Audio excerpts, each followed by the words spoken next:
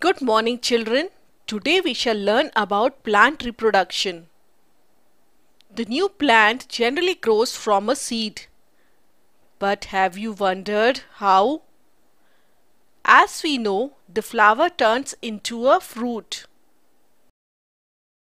Now we also know the insects help in the pollination, that is, transferring of pollen grains from the anther part of the male organ, which is stamen, to the stigma part of the female organ, which is pistil or the carpel.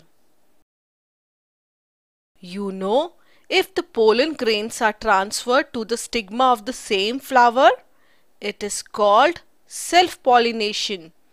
And when the pollens are transferred from the anther of one flower to the stigma of another flower of the same kind, it is called cross-pollination. As we saw, the pollination happens due to the external agents such as a bee, which is an insect. Other than insects, wind, water also help in the pollination. Hence, all of these are called the agents of pollination. The insects visit the flowers for nectar and transfer the pollens to the stigma. Generally, the insect-pollinated flowers are brightly colored, have sweet smell. They are also rich in nectar. Some plants have small flowers and the petals are not brightly colored. They do not produce nectar. The pollen grains are very light in weight and hence easily blown away by the wind. So the wind is the agent of pollination. For example, in the case of wheat, maize, rice, etc. In certain aquatic plants like the seagrass, the pollination is carried out by the water, as the water current slowly carries the pollen grains to the other flowers. You know, even few small birds like the sunbird or the hummingbirds, which have smaller beaks, pollinate the flowers.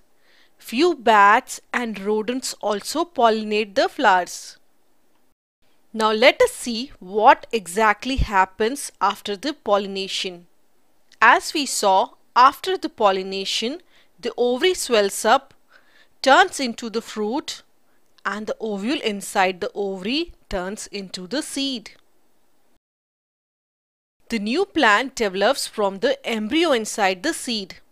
This embryo develops from a single cell zygote. The zygote develops into the embryo, then embryo develops into the baby plant. So all starts from a single cell zygote. Let us see how the zygote is formed, starting from the beginning. A bee came and dropped the pollen grain in the stigma. Hence, the pollination is done. For the pollination, the pollen grains need to be transferred to the stigma. But why? The pollen grains consist of one kind of gamete cell and another kind of gamete resides inside the ovules. If the pollen lands on the stigma of the right type of flower, the stigma secretes some nutrients. The pollen grain absorbs these and starts growing.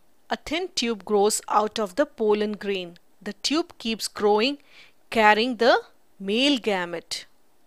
And it grows until it reaches the ovary. The tube reaches the ovary and then it enters inside an ovule and releases the male gamete inside it. Then the male gamete and the female gamete fuse together to form zygote. So when two different types of gamete cell fuse, the zygote is formed and this zygote grows into an embryo. As the pollen grain comes from the male part of the flower, it consists of the male gamete and the ovule consists of the female gamete. This process of fusion of male gamete and the female gamete to form a zygote is called the fertilization. The zygote is formed due to the fertilization. then the zygote develops into an embryo, then embryo into the baby plant. This type of plant reproduction process is called the sexual reproduction. So, in the sexual reproduction of plants, the gametes participate and the zygote is formed after the fusion of male and female gametes. You know, in certain plants, for example, the hibiscus plant, the same flower has both the male and the female gametes. Hence, the flower is called the bisexual flower or the complete flower.